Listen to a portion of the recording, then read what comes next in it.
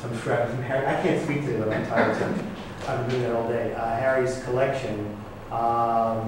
If only Harry, luckily Harry didn't take them on the airplane with him and leave them in the gate. I shipped them to you like 2 weeks ago. Yes. See, shipping me things is a good thing.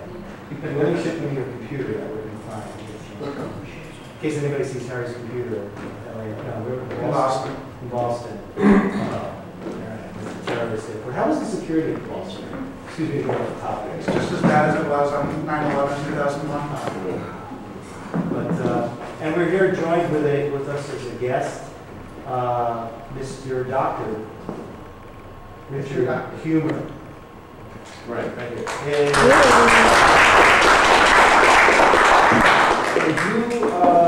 By the way, I don't know if people have seen this on the SECA website, but was that your house, those walls that we recently saved? Yes. That was your, did you grow up in those rooms? Yes, I did. That was your, his father painted pictures of Mickey Mouse and Donald Duck beautifully on these walls, and so the years have gone by, the house is sold, and then they were going to destroy the house, and luckily we were able to really condense this. Quite a story. Well, it's good to tell the story now because I thought if we had some time, I'd get into more like what it was like to grow up in that house, and with the Winklers living next door, as you know.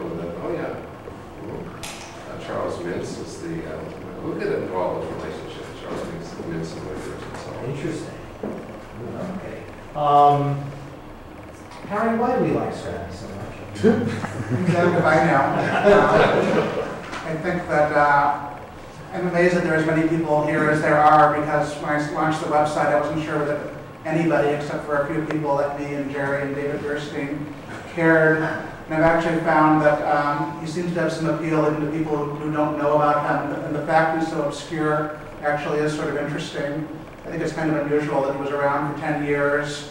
There was an enormous amount of merchandise. I mean, he was not a flash in the pan back then, but then sort of when you go out in the real world, I defy anybody to find any sort of normal person who has any memory whatsoever of Scrappy. And I find that to be intriguing. I also find him to be just sort of really, he is a 1930s cartoon character in a way that's interesting. The whole style, I think, is very appealing. I think it's your father's style, even when he left the series. They sort of tried to do it in the same style. The themes of the cartoons and stuff on Prohibition and flop houses. Almost every Scrappy cartoon is clearly something from the 1930s. Right.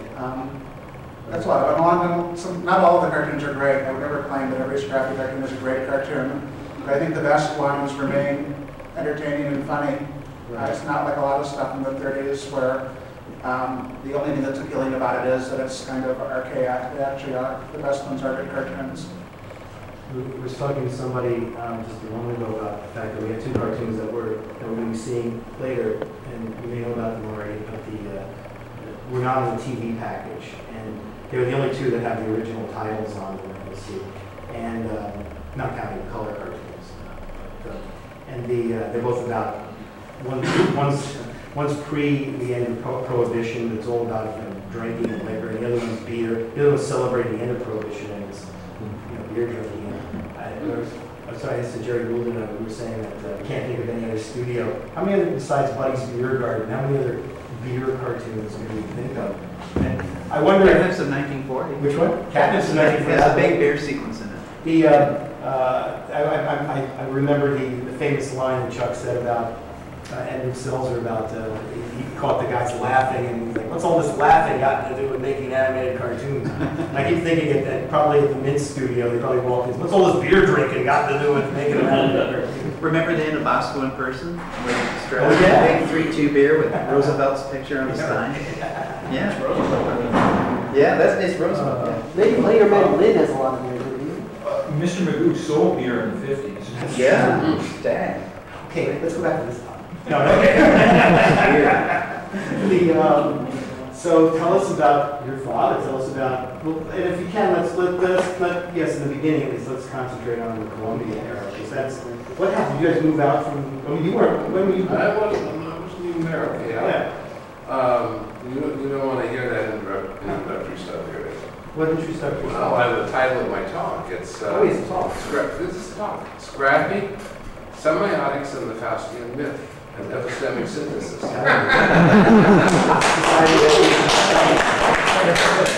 I use that? Maybe I can give it to Don Walt or something. Yeah. I just came from a very interesting conference. It was on science and consciousness. And one of the distinguished speakers who came all the way from Austria, Dr. Graf, let it slip that when he was a boy, he wanted to become a man who made animated cartoons. And actually, I was delighted. I gave him my card and said I wanted to correspond with him by email so that I'd like to get a psychiatric perspective on the differences between psychiatry and animated cartoons. I might get to use that title. But at any rate, we came back from Santa Fe, which is where the conference was. Made a wrong turn in Albuquerque, but we're here. My father created a number of characters. One of them was based on our experience in the Southwest. Right after World War II, we all went traveling to New Mexico and Arizona, which is where he got this beautiful bolo tie, which I'm wearing today.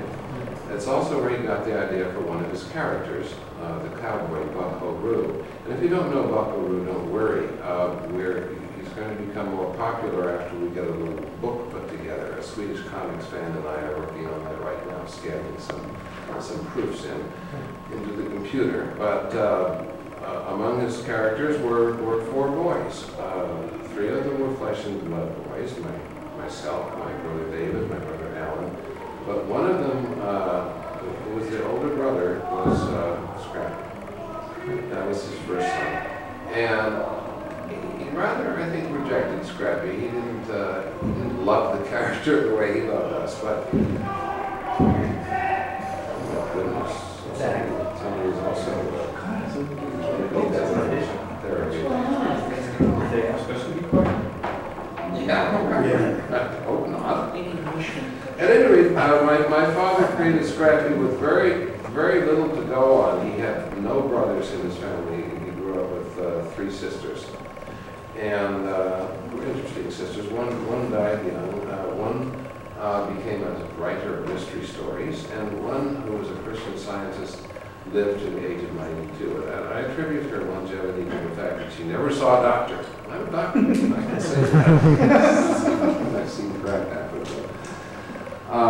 He grew up in the neighborhood in Brooklyn, where there were a number of mixed German and Jewish neighborhood. My father actually was quite fluent in Yiddish. He used to speak it all the time with his friend George Winkler, perhaps so that the children would know what they were talking about. I was also told by a family friend that he had, to pick up some extra money as a youth, he worked as a Shabbos boy. Somebody who was a gopher on the Sabbath. I didn't know that until a friend told us. At any rate, I grew up in a house in North Hollywood, California, in an area now called Valley Village. At the time I was a kid, Valley Village merely referred to the corner of Laurel Canyon and Magnolia Boulevard. Now it's a much wider area. In a house that was built in 1935 by the architect who designed the original buildings in Westwood Village. Our neighbors, next door neighbors, were George and Lillian Winkler. And the Winklers are very importantly involved with the cartoon industry. Not so much George, although anybody who knows anything about Disney knows that Disney was rather badly screwed over by George and his sister Margaret, and with regard to the Oswald Rabbit character. I suppose you all know that story? Mm-hmm. Disney never quite forgave old George for that. Somehow, at the end of the 1920s and the beginning of the 30s, my father was enticed to the West Coast, probably by the Winklers, to work in the cartoon industry here. Prior to that, he worked for Max Fleischer. He worked for his own company, Associated Animators, which he formed with some others. He worked for Raoul Barre. Did I say that right, Ray? Close enough. Okay. Raoul Barre. Okay. We're sensitive to pronunciation because humor has been pronounced all different kinds of ways. I've been called Hummer and Hoimer and whatever, but when I went to Austria last summer, a man named Tony Hummer told me it is in fact pronounced Hoimer in Austria, and it means a kind of a, take your pick, a subsistence farmer or perhaps a cowboy. Like cowboy better. At any rate, George Winkler's sister was Margaret Winkler, the cartoon distributor. I understand that she made a deal back in the before 1920s, or was somehow talked herself into a position as a distributor of cartoons due to contacts at Paramount in New York. And as far as I know, they were the biggest game in town. She had a salesman named Charles Mintz, and again, according to my source, he married the boss.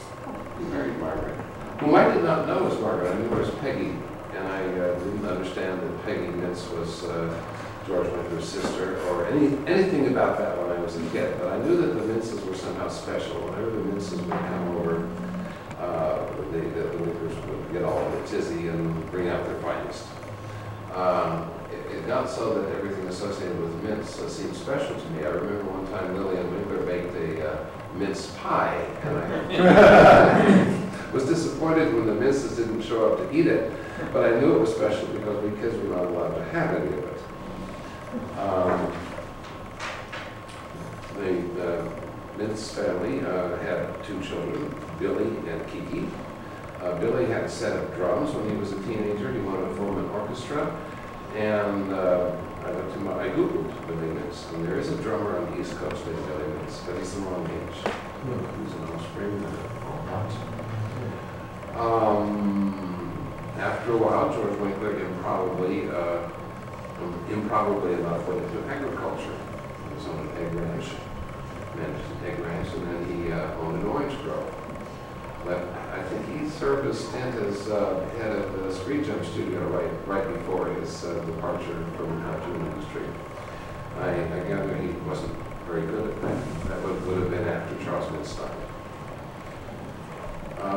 We followed him into the orange grove business, much to our chagrin. George's friend, the producer Henry Blanky, bailed him out of it when the orange grove industry turned sour. In the late 1940s, but we had to bite the bullet on that ourselves. The Winklers briefly lived in our house for about a year. Lillian was a marvelous cook. Poor Lillian, who was a woman with a very motherly woman with dancing black eyes. A lot of spirit, but I think as an adult now I realize she wasn't happy in her life there. She died of breast cancer rather horribly. George remarried after a while and went into yet another business. I never did know as a kid, I didn't know what kind of work our neighbor George Winkler did. I asked my father, but my parents always gave me sophisticated answers to questions, so I never really quite understood. For instance, the question to what does George Winkler do for a living, my father replied, he is a professional relative. This stood him in good stead when he had some relatives who wanted to open a salvage outlet in Southern California. So for this last year, George, who remarried, managed a store called Green's Bargain Store on Magnolia Boulevard in Hollywood. And that's where he taught me about merchandising. I said, gee, George, you get these little dented cans from the shipping companies for only pennies? You could sell them real cheap and help a lot of people. I said, no, said George. You sell them for just a few cents under the market. Then people know they're getting a bargain and they'll come and buy them. If you sell them too cheap, they'll think they're junk and they won't buy any. I want to say right here and now, because we have to get on with the show pretty soon, I don't want to let Harry talk, that right here and now that George Winkler did not invent the Polaroid camera. It is true, he was a very talented photographer. He took many fine pictures of us when we were kids. But I know he didn't invent the Polaroid camera because I was there. He told us when we asked why do we have to go through all that rigmarole with photography, because he explained how it was done, why couldn't the picture just come out of the camera? He said that was impossible. Impossible according to the rules of photography and the laws of science. So when we were visiting the Grand Canyon on that trip I mentioned after World War II, we went to the Southwest, my brother and I met a little girl, and we took a picture. She said, "Hey, when can I see the picture?" So it's going to take a long time, you have to develop it. She said, "Oh, I think I'm going to ask my daddy if he can make a camera that does that." "You can't ask your daddy to do that. Nobody can do it. It's impossible." The little girl came back and said, "My daddy says he can make a camera that does that. He's very smart. He can do anything." Well, we got edged away from her. We figured the daddy was lying to her. Many years later, I read an interview in which Edward Land said the very best idea he ever had, he got from his daughter when they were visiting the Grand Canyon. But hadn't been for George's negativity, I think it might never have come about. Anyway, the Winkler's house was sold to Mel Shabelson, the producer, and then to the Ryder family, who still lives there. My mother lived in the house in North Hollywood from 1935 to 1999, when she died, about 20 years short on the day my father died. And we sold the, but she created an island, an oasis in the midst of what I came to regard as urban chaos. That's my cue. You know, you have to cue me like I say semiotics again, you do this. Okay. You want to hurry up, you do this. Don't do this. That's not okay. And you know, it was very quiet and still in the house. It was like time had stopped there. I wrote to my daughter, I said late at night you could be in an old house and it's very snug. You could still have a trolley car running down Sherman Boulevard. Making a family run to very nice.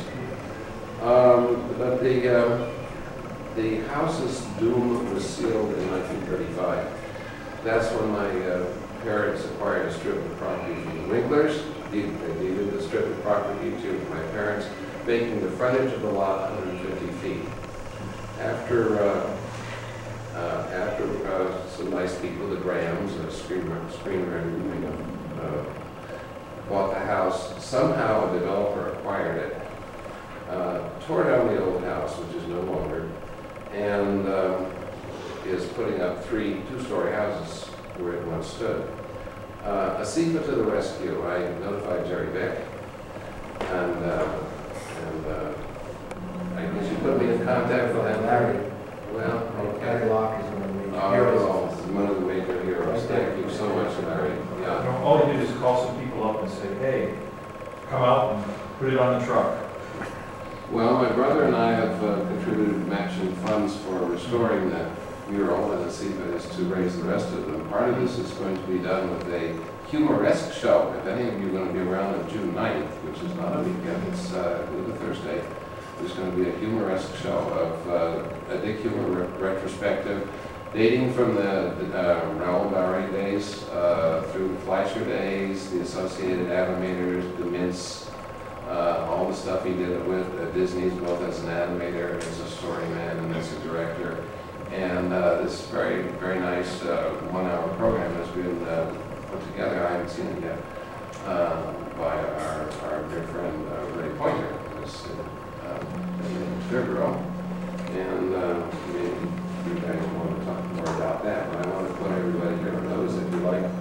Hopefully you will like Scrappy, otherwise I don't know if you're going to come to the other thing or not, but what the hey, it's called Humoresque, and with that I think we'll do this, and thank you all for inviting me. I really enjoyed being here. Yeah, actually, Harry asked me about that, and my father explained it to me that people had always had trouble spelling our name.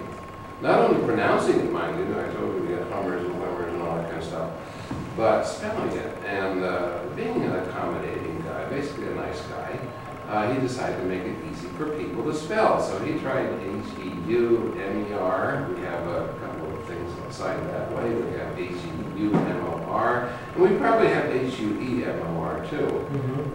Why he didn't just do HUMOR, I don't know. Perhaps it wasn't dignified, but I'm not sure that would bother him terribly. Is there any, I'm sorry, That's just right. do you have any recollection of him saying anything about Toby the Pup? No, he was pretty dismissive about Scrappy, and Toby was. but I found, Mike Barrier thinks that he was unfairly dismissive about Scrappy. Mike likes the Scrappies, and I hope you all will too. From the couple I've seen, I think they're amusing, but I did run across a trove of newspaper clippings. They were they would have been from an in-house publication from Columbia, reviewing the latest Toby the Pup cartoons, and of course giving great reviews, which is why I suspect it was an in-house publication. I might dump those in your lap sometime when you can do something. You may need to start a Toby website. Oh, yeah. Yes. I don't know. How you're around, Mark. I wanted to ask you a question about humor. I used to visit your dad back in the 70s when he and Polly were in that house. And I ran him a bunch of Scrappies in 16 millimeter. He enjoyed seeing them. And he sang the theme song for me. It had lyrics. And I wondered if he ever sang it to you or if they were ever written down. I wish I'd written them at the time. I didn't have the presence of mind to do it, unfortunately. I was kind of awestruck and just listening, you know. But it did have lyrics. I didn't know that. And I don't know if that's ever surfaced in anything you found. It hasn't, but you know, if you tell me about something, I can recognize it when I see it. Mhm. So, thank you. Sure.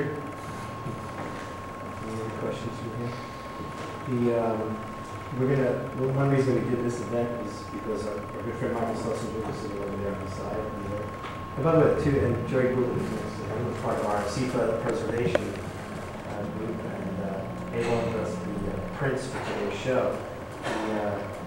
Thanks to David Gerstein, who spotted something on the internet about some restorations. We found out that Columbia, unknown to almost everybody, Including Columbia. they restored a bunch of the black and white cartoons from the 30s. So we've been dug them out to see if they really did, and said, gee, what do they do? You know, people are saying, well, they put them on DVD? No thoughts of that. So Why not? we should at least one of them for ourselves or something. So that's what this is all about. So we thank our film people.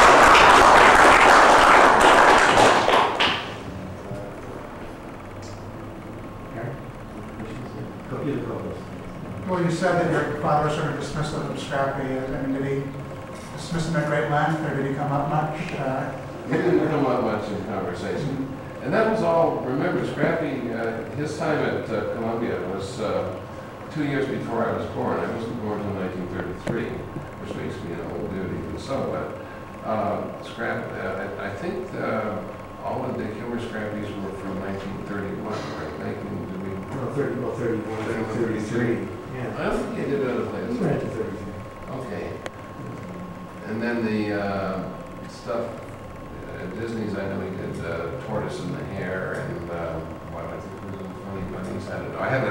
I have a website, humor.com, and there's a filmography on that if y'all really look at stuff up. I don't remember it that well. At any rate, I understand the problem was that Mintz wanted to cut salaries, and my father, for the reason he turned down an offer from Disney's because Disney didn't pay as much, decided, well, he must have decided what the hell.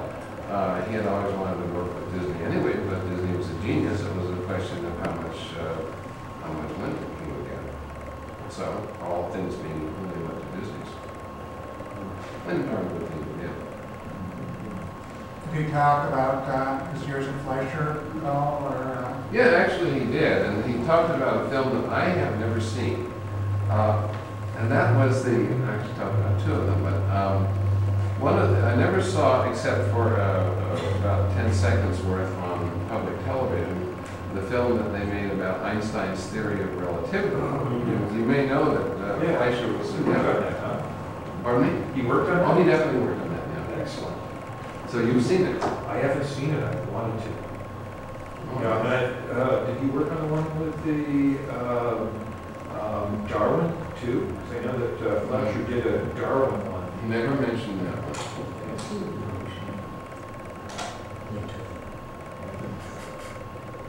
I suspect, but I'm not 100% sure that they did a stag one too. It was been a fun place to work. I guess the old building still stands in New York. It's to be remodeled. It's been done near Broadway and 42nd, somewhere in there. It was recently on the net that was being torn down. Being torn down. Yes. I went there about 2 months ago and they were about to knock it down, I think. Yeah. The Studebaker, Yeah, that's what it was. between 47 and 48, Broadway and South. We talked about working on like the swing songs and some of that. No, but he did work on the bouncing ball cartoons. He did, I think one of the very early ones was Oh Mabel. I know he worked on that one. And he also worked on some of the later ones. You could kind of tell by the animation style which ones he did, which ones he did.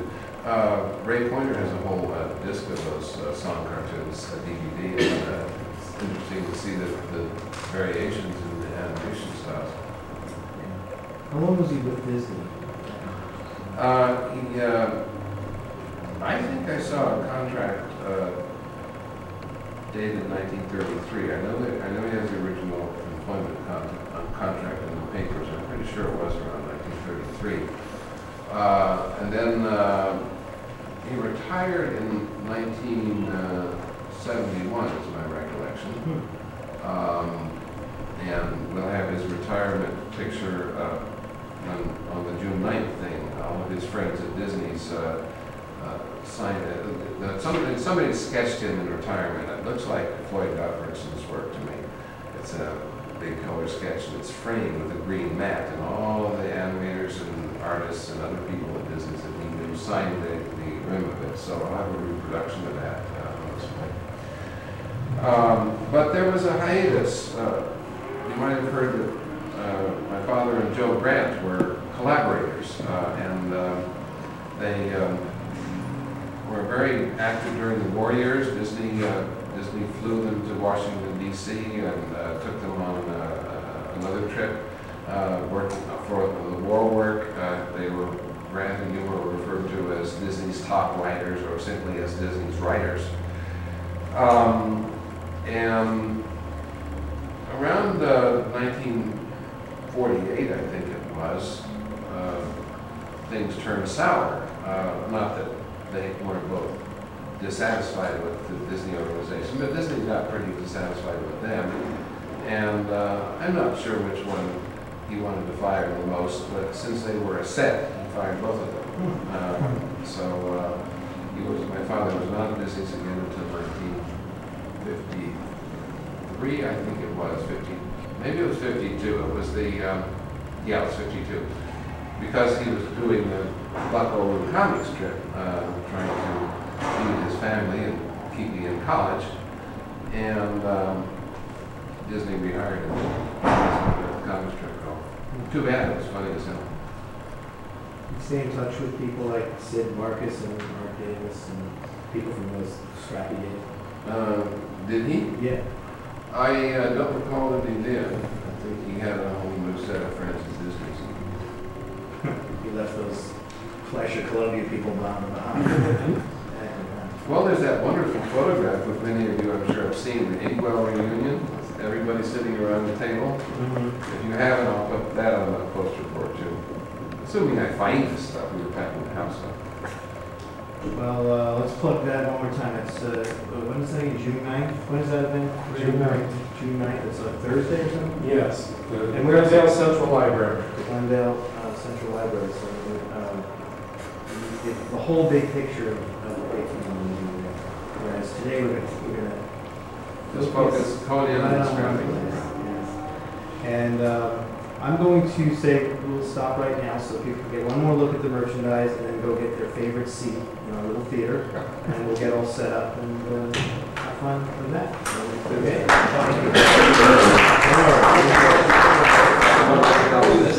Prizes, all the fun photographs. People I promise. Hiatus, you know.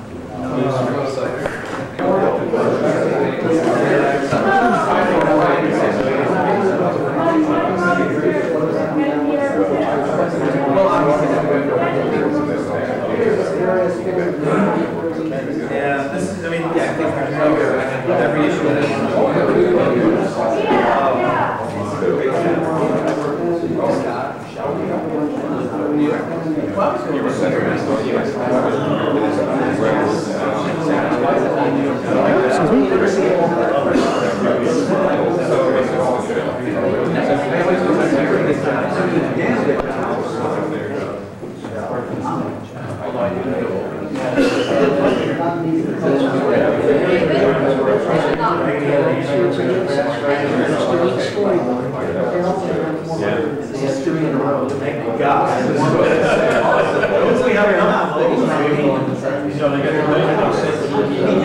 Song of the South log flume ride toy, which according to this sticker is retired. You know, it's got like the little Mickey Mouse ears, and it's like no longer to be sold. I guess it's racist or something.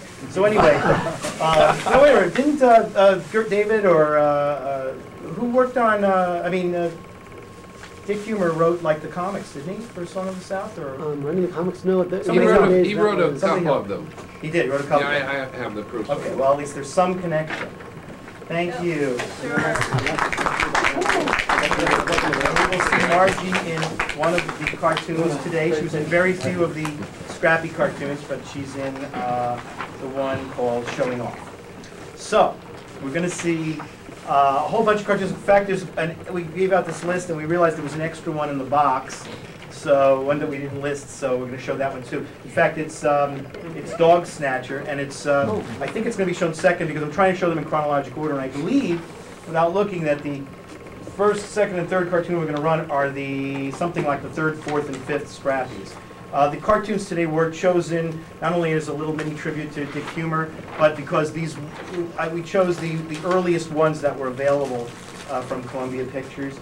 And we want to once again thank Michael Schlesinger of Columbia Pictures. And we also want to thank Jerry Goulden, who's here someplace in the back, who provided us with a special film that you'll see later in the program, Scrappy's Puppet Theater, which is a special promotional trailer, which we've run here before, actually, but if you haven't seen it. It's good for a laugh. Jerry has it run every other week. I run it all the time. Why would you see it? Because my name is on it. And also, and the last two films tonight are also are later. Two of the, I think, four color appearances of Scrappy in color Rhapsody cartoons later on in the 30s. So we thought we'd end with some brilliant color, because also these are restoration prints as well, and they look really great. And when these cartoons were sold to the TV in the 50s, they went out under this Samba Pictures label. So Columbia or somebody, they snipped off the original titles on the negatives, and they replaced them with these TV titles. So most of them have these Samba Picture titles. But if you're a collector of the cartoons, you've never seen the Samba titles look so good. They look great during the time. You can even see the little slots with the names. It's really kind of cool. But we have a couple that were not in the TV package. Thank goodness. And they're both beer related or liquor related. And so I think we'll get a kick out of those. Have the original titles on them, and as do the color Rhapsodies at the end. Anyway, Scrappy as you've never seen him before, so if I can get the projectionist attention. Oh, we have one question. I just want to say that Edith Fellows was a child star in the 30s and spent a day posing with Scrappy in the 30s, posing with all the Scrappy product, and wanted to be here today, but her granddaughter is graduating today, so sends her best wishes, and just want to let everyone know that the Three Stooges joined her for part of the day on that photo session. Oh, She really? has some of those photos. And the Three Stooges make And appearance that in she never got any of the toys. So, she said, they never gave me any. Also, it reminds me, and this is maybe a wonderful way to celebrate him, but we invited a guest of ours who was here for our UPA show last year, Ed Friedman, who was an animator, started on the Scrappy cartoons, and he just passed away, I think, yesterday or the day before. So he knew about this program and was, well, he wasn't in good shape, but hope he could be here. So this would be a tribute to him too. Okay, here we go.